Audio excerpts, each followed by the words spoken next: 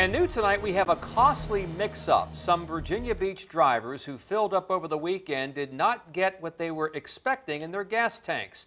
Carl Dalton says he stopped at the BP station at the corner of Laskin and First Colonial Road and filled his tank with octane 93 gasoline, or so he thought. The next day, his car wouldn't start at all. He had it towed to his mechanic Monday, and then they told him what the problem was. His gas tank was full of diesel fuel.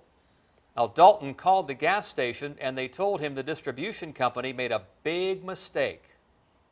The delivery company of the fuel filled a few of his tanks with the wrong type of fuel, and hence, when I was putting 93 into my car, I was actually putting diesel into my car.